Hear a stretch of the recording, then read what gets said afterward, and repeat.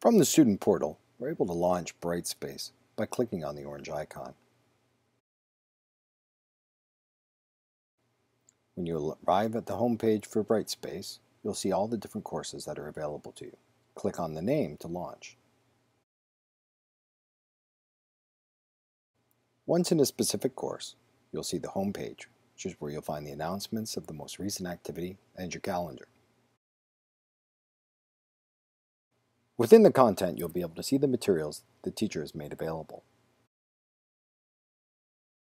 Within assignments, you'll be able to see the completion, score, and any evaluation feedback, as well as the due dates. Class Tools is a quick way to get to discussions.